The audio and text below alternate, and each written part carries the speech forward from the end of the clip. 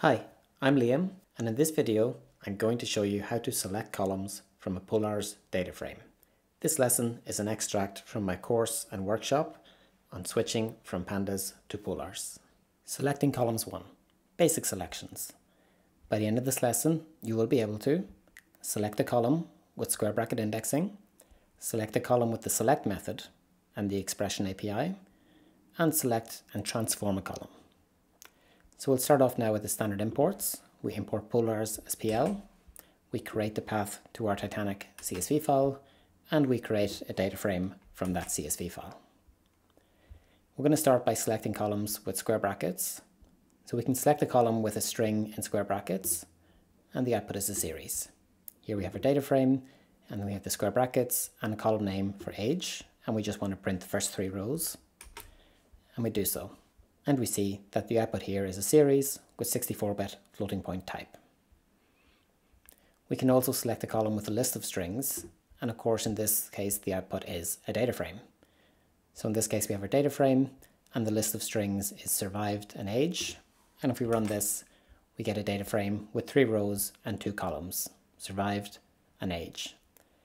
Now there's more on selecting rows and our columns with square brackets in the user guide, but the focus here is going to be on how we do this using the select method and the expression API. So we can select a single column using the select method if we pass a string. So in this case here, we again have our data frame df, we call the select method, and we just pass it a string, which is one of the column names, and print out the first 3 rows. Notice that the output here of this select method is always a data frame, even if there's just one column.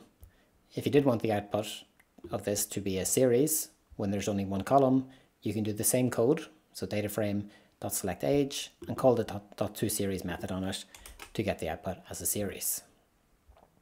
Of course we can select multiple columns with a list and using select, and we do that like this. So we have our data frame, we call the select method, and we pass it a list of strings, and of course the output has 2 columns, survived and age. Now more interestingly, we can select a column using an expression inside the select method. We start off with a basic example here. We have our data frame df, we call select on it, and we use pl.col to pick a column, and the column we pick is the age column. This will do something similar to what we saw before and give us a data frame with 3 rows and 1 column. And we'll see later how selecting a column with an expression allows us to transform the column before returning it. So what are the differences between square bracket indexing and using the expression API? Some of this is similar to using the filter method, in that square bracket indexing can only be used in eager mode, but select can also be used in lazy mode. Expressions in select can also be optimized in lazy mode by the query optimizer, and we'll see an example of that below. And an important further point is that when you have multiple expressions inside a select statement, Polars can run these in parallel. Now we'll look at what happens when we want to select and transform a column with an expression in select. So here we are going to select the fair column. So again we start with our data frame df, we call the select method, and we choose the fair column using pl.col on fair. However, in this case we're not just going to output the fair column as it is, but we're going to transform it by rounding it to 0 decimal places. If we look at the output, we see here that we have actually rounded the output of the fair column off to 0 decimal places. Now we're going to see many more examples where we use expressions to transform data as we go through the course.